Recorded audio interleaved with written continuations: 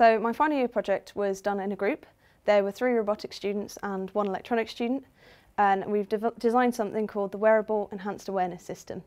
The idea of this system is that you can be, for example, walking down the street alone at night, and using radar and lidar technology, it will detect if there's, for example, another human approaching you or a bicycle or something like that. And the aim is to help reduce knife crime, muggings, accidents, these kinds of things, and help the general public. Every aspect has been really interesting along the way. There's the initial design, the specification, finding out what we need it to do and how we're going to do that. For example, we did lots of breadboard electronics, so just planning out the circuitry, having a go, seeing what works, and then after it works you can make a PCB design, have that produced, then have a final working product.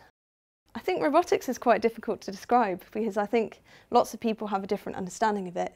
If you ask the average person, they'd probably immediately think of a humanoid robot, think of sort of sci-fi films, things like iRobot, but robotics is actually a lot more than that. Humanoid robotics is a large portion, but a lot of the time it's about solving real-world problems, and this doesn't have to be through anything humanoid or otherwise animal-like. So there's a lot of a focus on sensing and using data, software and hardware mixture, a little bit of sort of mechanical aspect, and basically building something that can bring lots of aspects together and help solve a problem. Robotics and electronics slightly crossover on the way, so we often have lectures together, we spend all our time in the same labs.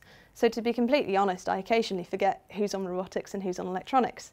So when it came to the master's year, it was brilliant to find out that we could all work together and have collaboration between the 2 courses. And it was really beneficial because obviously electronics and robotics students have slightly different advantages and sort of skills. So it meant that, you know, we could bring in more of the, for example, the CAD work aspect, whereas electronics students can bring more knowledge about more in-depth electronics, such as like power electronics and things like this. So it meant that between the 2 courses you can achieve something more with the more skills you have together.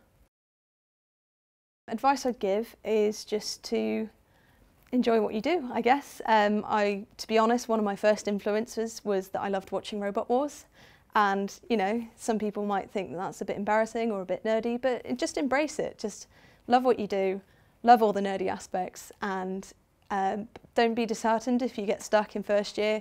I thought I was doing horribly at the beginning, but it gets easier in a sense. You know, you learn how to study effectively, and as you find more friends, you can study together, and you can overcome all those things. And there's a lot of support for if you are finding it difficult. So you just power through.